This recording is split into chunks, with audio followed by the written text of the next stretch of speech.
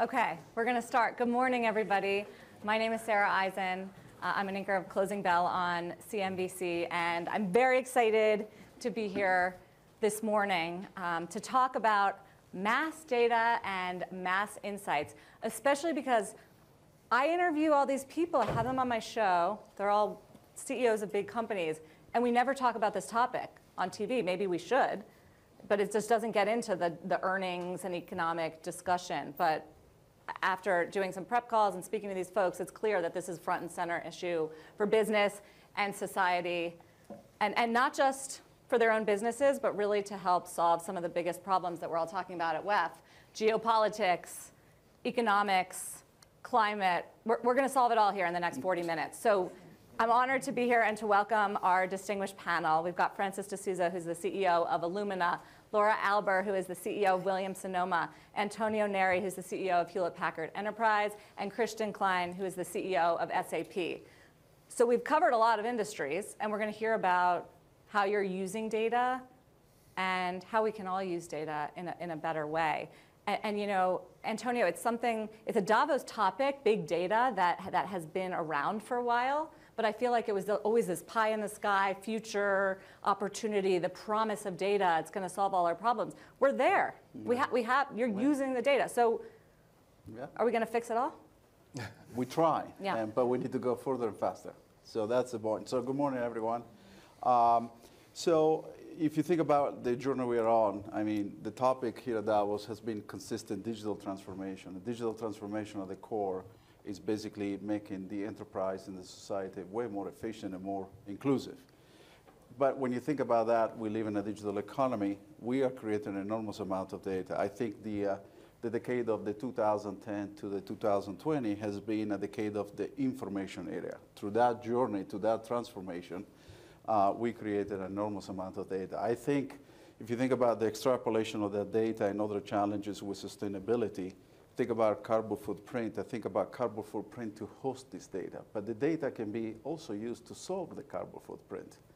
So in many ways, I think we enter in the 2020 what I call the new age of insights, where with the tools that have emerged with supercomputing, AI, machine learning, we have an ability to actually use that data to solve some of the biggest societal problems. So let's talk about that. Climate being one, yeah. Obviously. Energy transition being another one. Healthcare, transportation. So there is a lot of societal problems we can tackle now with the tools we never had before. And as I think about the hyper-connected world, we have an opportunity also to make the world more inclusive, and so that people can participate. So this is the opportunity to really act fast. And there is many, many use cases we can go and discuss today. No, I want to do that because that all sounds really good, but I'm wondering how it works. So, Francis, how is data going to help us live longer and live healthier? It's a great question, and I think we're entering this golden era where biology is going through its own digital transformation. We have more and more tools that digitize aspects of biology. So. At Illumina, for example, we make the machines that do genomic sequencing. So you put in blood or saliva or plant material, and we'll tell you the DNA or the RNA in that sample. And there are a whole set of use cases after you digitize the data. And I'll give you a couple. One was during COVID. So we were called into China in the fall of 2020, 2019, to help them diagnose what was then a flu of unknown origin. And so we did the first sequence of the SARS-CoV-2 genome. That was published on January 10th. And around the world, what happened was a couple of companies, so Moderna in Cambridge and BioNTech in Germany, took that data and started working on their vaccine. Now, what's interesting is that Moderna, for example, has never had the live virus on their site. It was all a software problem from them. I remember talking to Stefan, and he was saying, look, we're basing our entire vaccine program on that data you published. It better be good data, because that's it. That's all we're using. And you can get a sense that Moderna is arguably one of the most one of the more important companies in biology right now, and yet it's all a software problem for them. And so that's a use case of once you digitize biology, you can solve profound biological problems. Another it's a good thing you got it right. It's a good thing. It's a good thing. Another example is... And who knew you're actually responsible for the COVID vaccine that we all have? Moderna did all the work, and so did BioNTech. But another example is what we're doing in cancer early detection. So Here, the way the story plays out is we at Illumina, we're running a service for pregnant mothers where we have a test, a non-invasive prenatal test, to assess the health of the baby in the first trimester. We were running that test and we noticed that the fetal DNA was normal, but the mother's DNA was not. And so we reported it to the doctor saying, something's wrong with the maternal DNA, are the moms okay? And the doctors came back to us and said, in all cases, the moms seem healthy, but we'll stay in touch with them. And what they found in all of those cases was that the moms went on to discover they had cancer. And so I remember, I still get goosebumps thinking about it, but I remember we thinking, like, shoot, we're seeing signals of cancer in the blood. And so we ran, some of the largest studies ever run in cancer, over 300,000 samples across different studies, and ran 3 experiments. The first experiment was we were looking for known cancer mutations, BRCA, KRAS, EGFR in the blood samples, and said maybe that's what tells you. Second one was we looked for distortions in the genome, heavily mutations, wrong number of chromosomes, and said maybe that's what tells you. But the third experiment we ran was only because the guy who runs research for us has not only an MD from Stanford, but he has a PhD from Stanford in AI. So he's an AI wonk. And so he said, look, I want to run an unbiased experiment here. Let the machines go, and let's do AI learning and see what is the best biomarker. And the machines beat the world's best by orders of magnitude. So we're like, well, what are they looking for that tells you that somebody has cancer? And it turns out we still don't understand why, but the machines identified these methylation signatures, these very complicated methylation signatures in the blood that tell you have cancer right now. So if you have cancer, those methylation signatures show up. And so we launched 18 months ago a blood test, the Grail Gallery test, that can tell you if you have one of 50 types of cancer, stage 1 to stage 4. And first of its kind, truly life-changing. But it's an example of the fact that this would never have happened without the big data and then the machine learning AI, because we just don't even understand the biology of why this works. I mean, it's amazing. We could do a whole panel just on that, and we'll talk more about it. But Christian, would love to hear from you. You're a wealth of data, right? This is what you do for your customers. What's different, and what are you trying to how do you apply value to all that data? That's a good question, Sarah. Look, we at SAP, of course, we also ask ourselves, what can our technology do about all the challenges we are discussing here at the WEF? And again, this year, we are talking a lot about resilient supply chains, and because it's actually jeopardizing our growth. And second is, of course, every CEO I'm talking here to has really no clue what is happening on Scope 3 with regard to carbon emissions.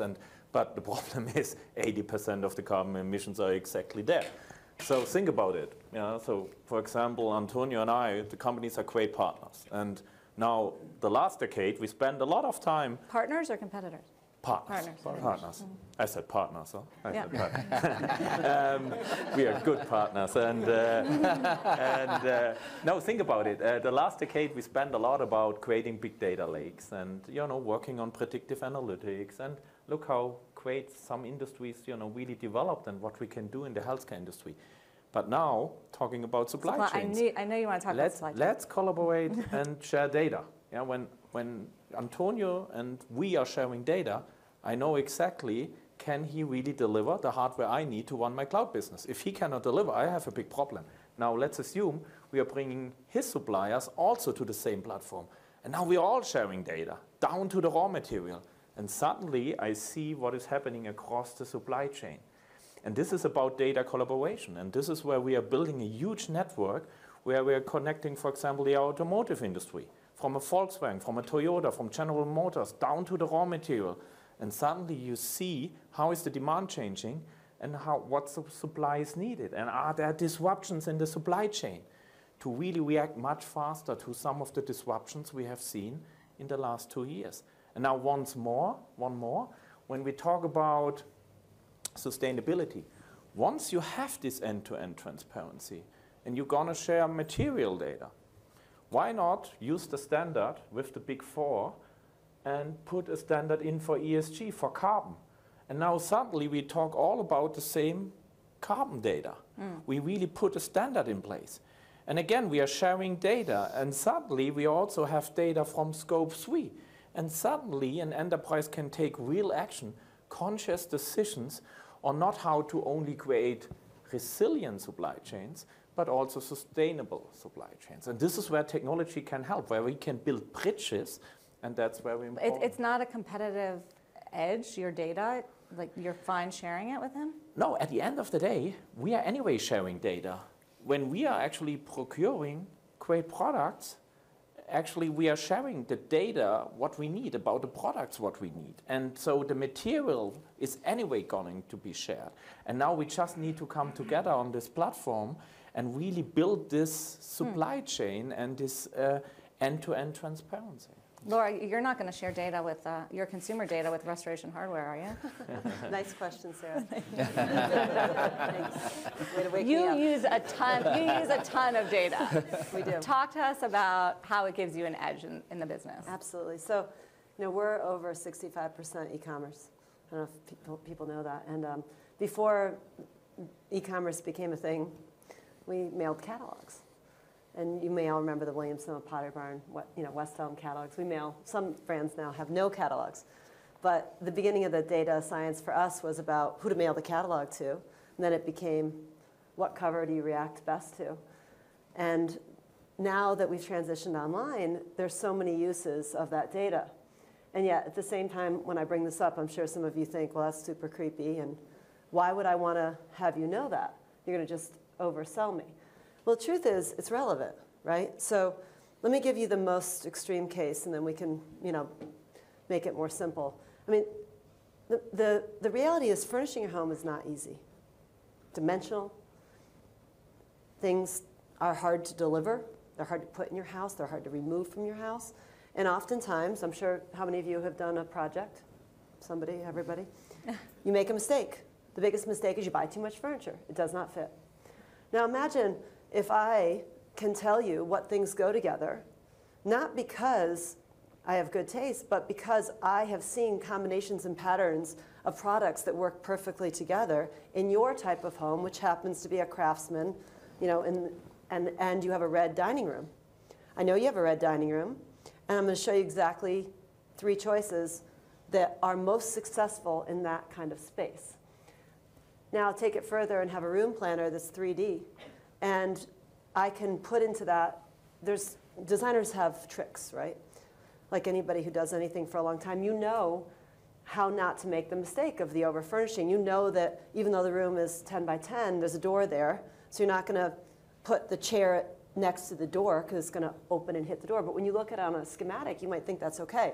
So how do you take an online tool, a room planner, and show, danger, danger, don't put, the furniture doesn't fit because of the door or the window or this or that. We're using all that. We're using a lot of data from consumers and successful designs to help you design your room, if you would like that. If you come in and say, we have free design services. It's not an infomercial, don't worry. And you come in and you say, I would like you to help me with my living room. I say, let me come to your house. We measure, we do all that. And then I'm going to show you all these options I'm going to put into a room planner. And I am going to use some of this data based on what others have used. That's the most extreme case. The simpler thing is just simple emails. You've opted in. We have first-party data. I mean, the challenge of the third-party data we have solved because we have, our own loyalty program, our own credit card. But if you're a baker, you might not cook savory. You just want baking stuff. And so why should I send you all these emails about something you're not interested in? It's annoying, but it's actually quite interesting to get an email on something you're interested in, right? I'm fascinated by what you do. I'd rather talk about what you do. And I want all the information on that test. I want everything. Like I actually took the test and I got my results, but I don't have enough info. But that's an opt-in. Mm-hmm. So if I want information about how to cook soufflés and I'm going to master that, I don't get those emails. Please, please tell me. So that's how we think about it, because my job is to serve the consumer. But there is a line, right? I mean, in terms of, it is a little creepy when, and I'm not singling you out, but retailers know, like that I recently had a baby, and so they're soliciting me on baby bottles, or there is a fine line, and I guess it works, yeah. but there's a little bit of an invasion feeling. So how do you deal with that? You have to make your own rules about those things. If you want to come on and sign up and register with us, that's one thing.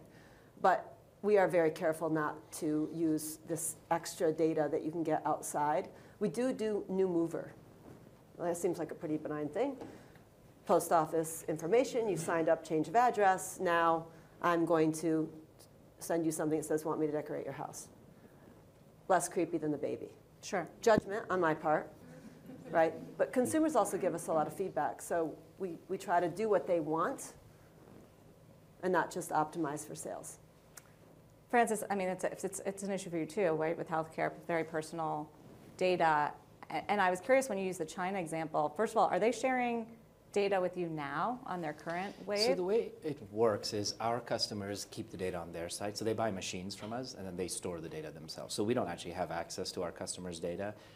They can store it on their own site. But wouldn't it be useful if you did? Because then you could make your technology better? There are actual service providers. Like JustAid, for example, has emerged as one of the heroes of the pandemic. What it is it's a website basically that's run by a very small team where everybody around the world, I think over 200 countries and territories, have uploaded genomes. And so, I mean, we donated a lot of sequencers through countries in Africa and Southeast Asia to give countries the capability to do sequencing of the genomes.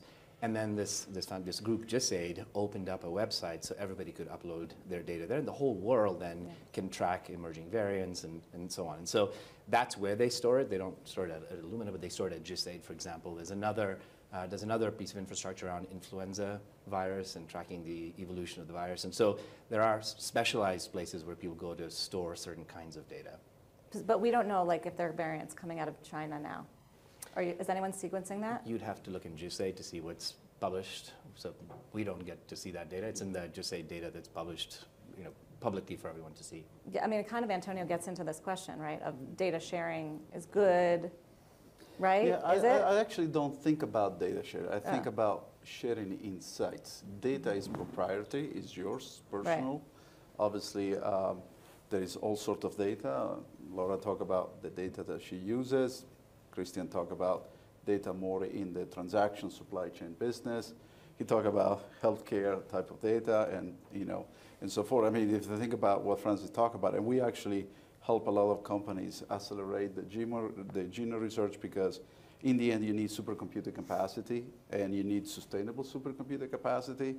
But ultimately, there is this evolution that you don't have to centralize everything. In fact, you can actually work in a distributed environment, and we have now AI technologies like we call it swarm learning, where basically the processes happen where the data is stored, but insights is being shared. And what I see an opportunity in the future is create ecosystems where vertical industries can work together, where insights are being shared. And for example, in the case of genome, that's a great example where obviously they will be able to share those insights to accelerate the research. A great example here in Germany, we work with an entity called DZNE. DZNE is focused on finding the cure for Alzheimer and dementia. And what they have done is sign up 30,000 citizens that they're willing to basically take a brain of the scan, a scan of the brain every year. And then we are helping them through these swarm learning technologies and AI technologies, basically map the brain neurons so that we can pinpoint the proteins that are needed to solve that problem. And in fact, by 2027, we'll be able to do that. So that's a great example of applying sustainable supercomputing distributed capacity. Think about the tools with AI and machine learning techniques. Make sure the data is protected, but share the insights to advance cure in that specific case. That's one example. Yeah, right? no, I mean, and there's many others. When I walked into the green room this morning, I said to them, like, aren't we actually talking about AI? We should have named the panel that. It's a lot sexier. But so that's the next step in all this, Yeah, right? exactly. That's where we're going. Is executing against that data, but also do it not just sustainably, but doing it in a collaborative way, but also maintaining the privacy of the data, but focus on insights. That's a tall task. But How do we do that? Everyone becomes SAP customers. Not bad. No, seriously spoken, look, data sharing, Sarah, is actually, you are touching on a very important point. I give you an example. When we brought the automotive industry together, I had many CEOs in the room, and I said, hey, when we're going to all share data, you're going to see, and you have this resilient supply chain. You wouldn't imagine, the hardest point was not to get the technology up and running. The hardest point was to convince them that their business model is not getting disrupted when they share their data. Right. And then we came to a point where they said, oh, there's only a win-win for everyone here, because we're going to share the data anyway when we procure our stuff with each other and buy the stuff with each other. And you need to give the people this win-win situation, the companies this win-win situation. Another example is we built a Corona Warn app in Germany. And digital in Germany, we are not so much advanced, but this is a very good example and a big discussion in the public. So in the meantime, 45 million Germans are using it. It's a tracing app, it's Bluetooth. So whenever you're going to meet a person who gets a positive test, you get a warning signal and you said you better stay at home because you met someone who was close enough so that you could be infected. The discussion we had to share data in an anonymous way was unbelievable. In a situation like that where we can save life with technology. But next day we share all of our data on social media. And I said, hey, look, in such a situation, can we please come together as a country? And then I went to Ursula von der Leyen. I said, Mrs. von der Leyen, why can we not do this in the European Union? Because maybe even in COVID, people travel from Germany to Austria. Would it not be great if we can, use the same technology there? There's something about like government tracking. Unbelievable hard. Unbelievable hard. And this is where we need to learn that we need to, get this friction out and trust the technology, but of course also have this opt-in. Everyone, can decide, if she or he wants to participate, but let's get this friction out and let the data flow, and then still everyone, of course, on the consumer side can decide and opt in and opt out. Let me add a different approach we're trying to. Instead of sharing data, in some use cases, we're allowing customers to share the question, and I'll give you where that's helpful. One of the places people use our machines are in children's hospitals for babies in the NICU that have genetic diseases. And they'll do a whole genome sequence to diagnose the child. The challenge is sometimes the child might have a disease that has only 7 other people in the world who've ever had it. And so the odds of you in that hospital having that other patient is almost 0. But you want to make sure that you're not opening up your data for the whole world to search. And so we're providing tools so you can federate the question. You can say, I have a baby here that has this phenotype, seizures, and this genome, these variants. Has anybody seen it? And so you can federate that question to children's hospitals around the world, and they can respond only if they have. And so it's not like all these hospitals are sharing their data. They're just making themselves available for the question, and then they can say, the hospital can talk to the parents of the child they have to say, okay, somebody in San Diego is asking a question. It looks like they have the same genetic disease as your child. Is it okay? Do you want to be connected to them or not? And so in this case, it's more about federating the question and doing federated queries and still keeping the data yourselves. And that's the example I was trying to portray early on, is the swarm learning, understanding. You're not moving the data. You're just either probing the data with a question or sharing the insight in a much more distributed way, decentralized. Christian brought up social media. I'm curious what you guys think about how they use data. They're not here to defend themselves, so we can trash talk. But there's been a lot of controversy about them having a lot of our personal, intimate data and using it against us to sell product. Is that a bad thing, Antonio? This is a very difficult topic. Personally, when I think about social media, right, I used to communicate what is relevant, not to basically share my entire life and the like. So this is a combination of responsibilities, how you use these tools and how you regulate those tools as you think about the future of how we conduct ourselves. I think it's a tricky balance, right? It's an incredible tricky balance. And I think this is where another element of the WEF here, which I think is something that has tremendous value, is bringing the public and the private sector together to discuss these issues. Because the fact of the matter is that the public sector, generally speaking, tends to follow behind these issues. And they need help and they need education. And we need to come with solutions from the private side to be able to self-sustain some of these challenges over time. Yeah. My personal view, I think sometimes, and I have kids myself, and I see that, in my view, is a step too far. And you can see kids, these generations, are totally distracted, are not focused. Last night, I had a conversation with my daughter. She's in the last semester in college, and she said to me, Dad, I just put a timer on my phone. Only 15 minutes a day. What that means, it means I'm not going to Instagram anymore. I'm not sharing my stories. So there is some, it's my daughter, but there is a movement that people start rethinking. Is she going to TikTok instead? No, it's nothing. Nothing. Nothing. Laura, do you advertise on these maybe it's useful. Maybe it's a good thing that they have all this data I have very and mixed it's thoughts effective. about it. I mean, I guess on the one hand, forever there's been things that we like that we know are not good for us, right? And you get the warning, and you're an adult and you make a choice. I think the difference here is it's not entirely clear all the problems, and you've got children, lots of access, and lots of bad actors involved. That's right. So, but how much do you want to regulate everything? It's a really difficult question.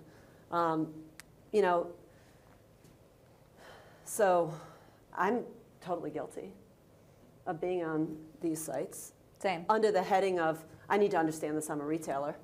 But you're in the rabbit hole, you're looking at all these things that are a waste of time, but I'm an adult. So I think we have to be very careful about what we're doing and aware and teach our children. And there needs to be a lot more education, I think, for the kids, the youth. That's the only solution I can come up with. It's not going away, Yeah. no. right? In terms of other better uses of this conversation, subject of lots of data, supply chain's a good one, chain of custody. It's not easy. We're one of the most sustainable home companies. We're the only one that makes the Bloomberg list. We get a lot of credit for it. It's still super hard to know exactly where the wood is from. So you buy sustainable wood. Is it? Have we checked every single person that sold every single thing? This supply chain tracking is a really important piece that I'd love to see more development on. There's some. We're trying to really stay on top of what are all the choices, what are all the options to really have that information. So as we try to reduce our carbon footprint, Yeah. and also make sure that there's no social issues with anything that we make, this would really help us make sure that it is what we think it is.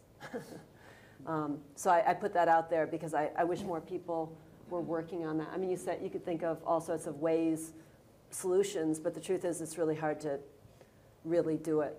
I mean, academically, yes. UPCs, RFID, all those things would work. Yes, I understand. But how do you make sure it actually stays on in the different places, that too isn't fraudulent? And I like the idea of throwing down the gauntlet to say to my competition, beat me at sustainability. I'm happy to share all my data, tell you everything we do. That's where all boats rise, is if we share data on subjects that are very difficult. It's more, I think, more difficult with health data, but one could say I shouldn't tell who my most green supplier is. But on the other hand, maybe I should.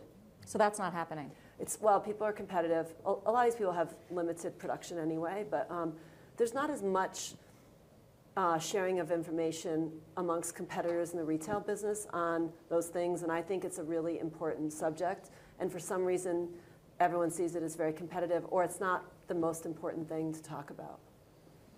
It is here at the World Economic Forum, right, Christian? You've done a ton of work on this issue of sustainability and Yeah, for sure. how companies get better at it through tech.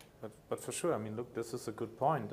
Coming back to my point early on, why would you share this data? Where can I win in this? And I guess it's also very important that you're going to share with all of the suppliers coming and share their sustainability data, that maybe they can also find more buyers. Because maybe I supply my product today to one big automotive company, and now there are hundreds of them. And so I guess you have to create this understanding, and you have to create also this win-win situations. And coming back, maybe because I find the social media is very important, because a lot of enterprises also collecting data from social media. And then on social media, I guess it's a very powerful marketing and sales platform. And if I would run a business, I would be definitely on this platform. But I guess what is very important is that we're also educating our kids and our children about how to use these platforms, and how you get informed and how the algorithms are working. I mean, I sometimes like to watch you in TV and get a broader perspective, because when I only get informed via social media, maybe I get this perspective, but I need this perspective. Yeah, you get a lot of negative perspective. Exactly. You'll learn how people feel about your hair. And this is, yeah, and a lot of other things, but we can talk about that offline. But anyway, so no, and again, this is really important that we educate, and because I'm also, you cannot regulate everything, yeah. But education, especially of our kids and our children, is very important. Okay, so everyone's kind of talking around the whole public sector role here. Also not here, so they can be trash talked. No, but seriously, what's the approach? I mean, we can talk like GDPRs in Europe, broadly speaking. Let me add maybe a couple of problems where I think the public sector. So in healthcare, there are definitely some of the challenges we talked about. In addition, there are some more, and I think the public sector can play a bigger role. So I'll list very quickly 4 of them. First one is in biology, we need the ability to generate a lot more data.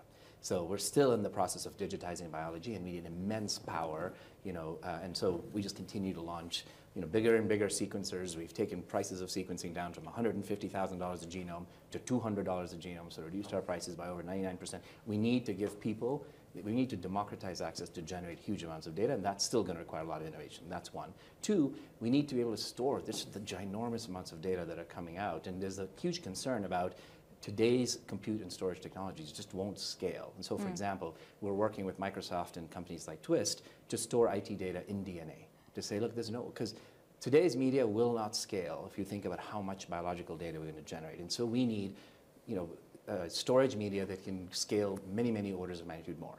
There are a couple of other areas that public sector can play a bigger role. One is in equity, and I'll give you a specific example. Today, most of the genomic data in the world is Caucasian data. African ancestral data represents only 2% of the genomic data in the world, whereas it's 17% of the world's population.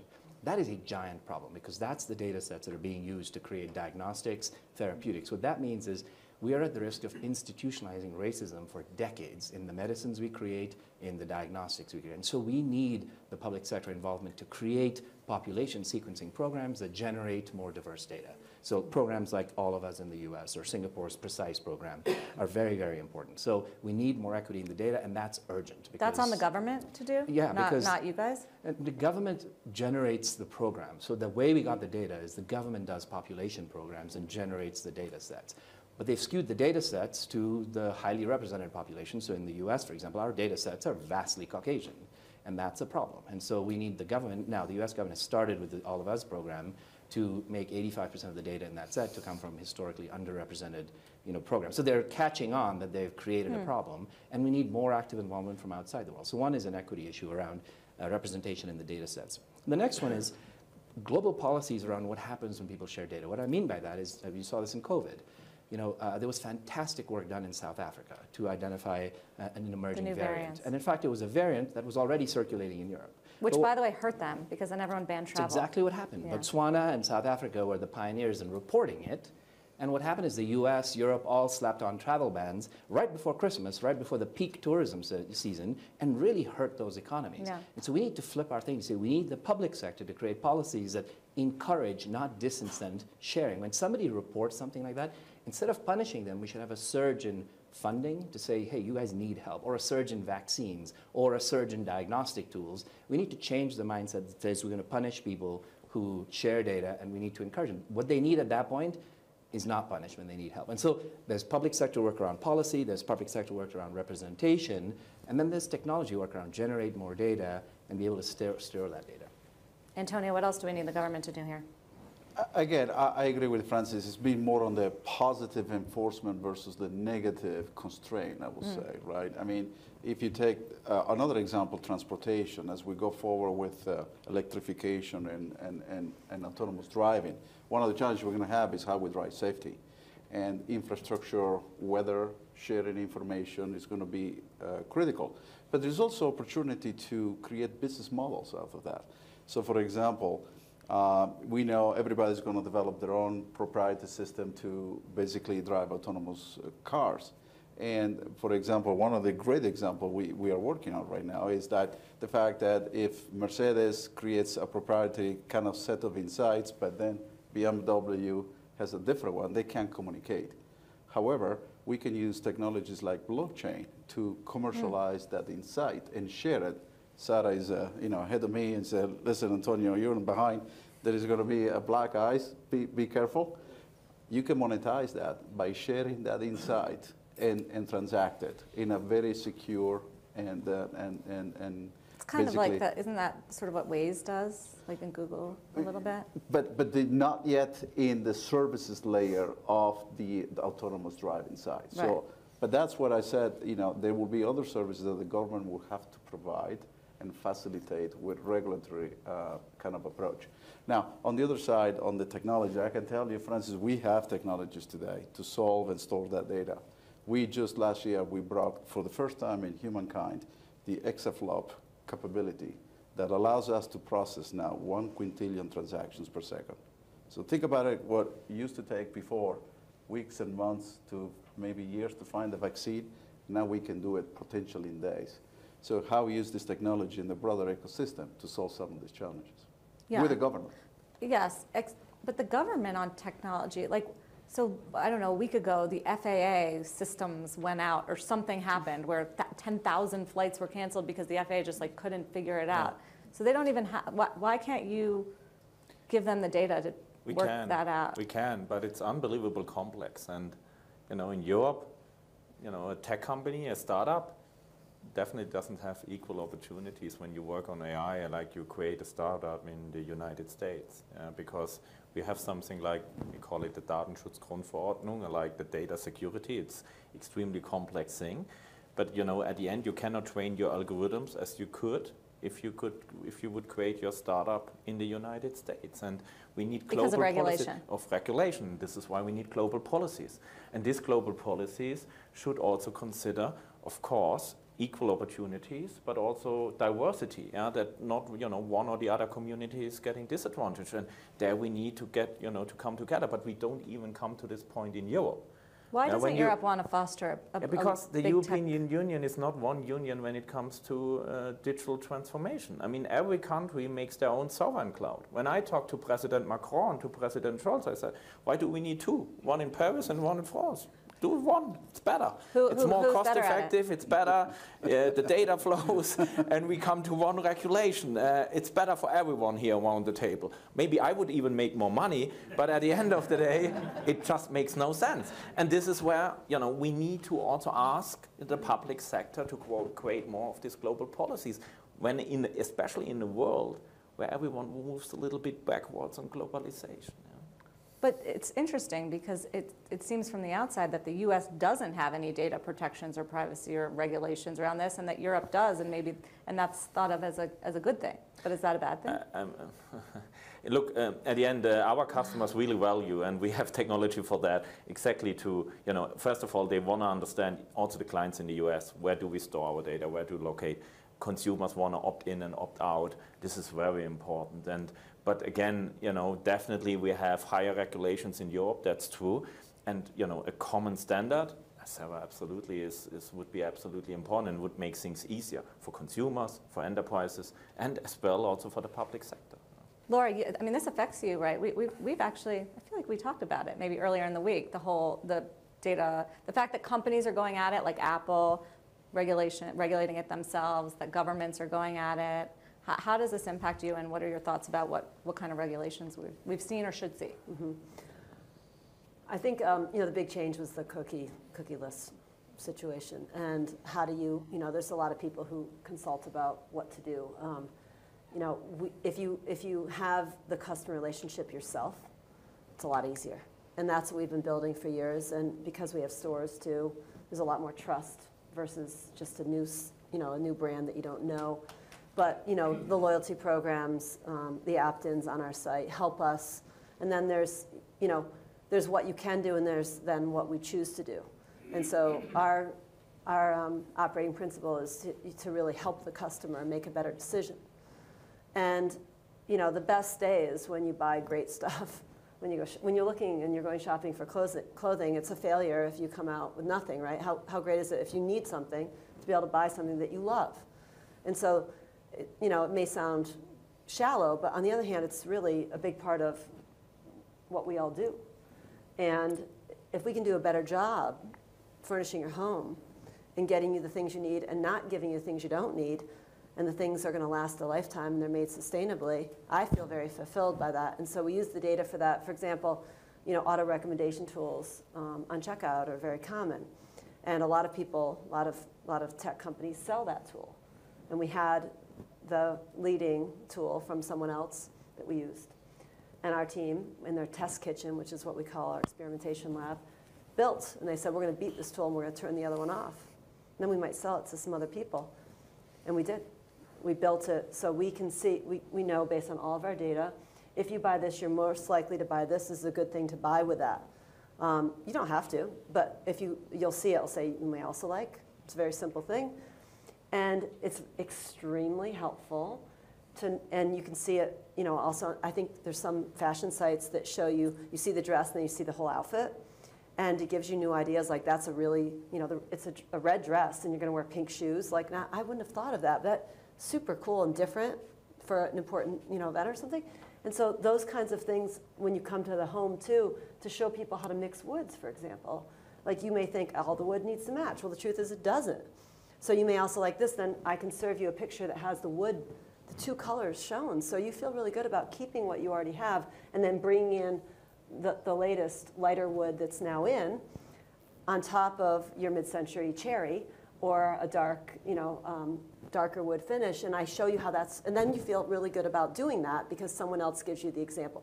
And it's really, those are the types of things that I get excited that we're working on that I can feel really good about, and it's because we're experts in what we do, and we have trust with our consumers.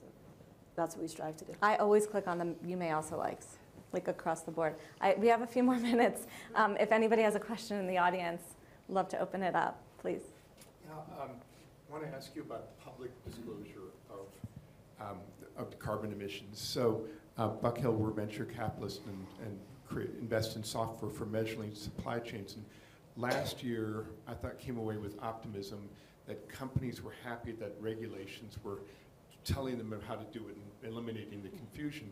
What I'm hearing now is a pullback on Scope 3, and also companies since then have disclosed and been beaten up for it, the pioneers.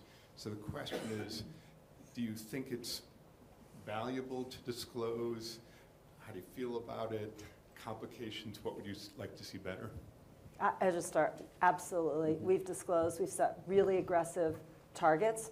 I really hope I can hit them. And I'm going to take the risk. If I can't, I'm going to be better off than the person who doesn't try. The hardest is Scope 3. I mean, it's very different when you're making stuff.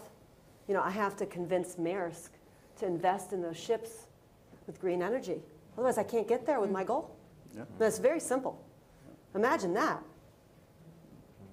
Can I just ask you, is it valuable to your company to do it? Absolutely. Yeah, I'll second that by a long shot.